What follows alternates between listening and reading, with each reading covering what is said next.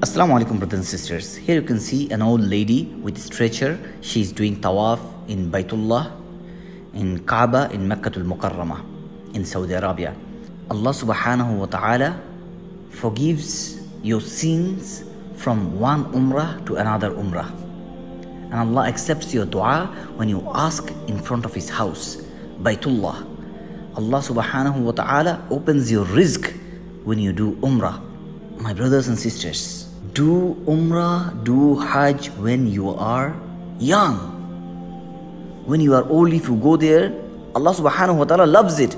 But it becomes difficult for you to do all these works. Doing umrah, doing hajj, all these things, they are difficult. You need to walk, you need to run in Safa and Marwa. And during hajj, it's a lot of things to do during that time. So if you are old, it becomes a bit hectic, a bit difficult for you to do. So do it during your young age. Don't sit or don't waste your time until you become old, then you will go for hajj. No. As long as you have the money, as long as you are wealthy, or you are doing a job, save money, go for hajj. Go for umrah. Visit the house of Allah subhanahu wa ta'ala.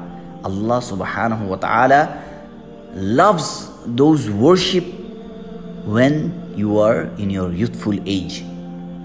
So do it during that time. You can do it joyfully. You can do it with full strength. And I'm saying you, if you go for umrah, you love it. You'll feel like going there again and again. May Allah give us the ability to do umrah, to do hajj now and again, time and again. May Allah make it easy for us. Please support our dawah works at www.supportdawah.com.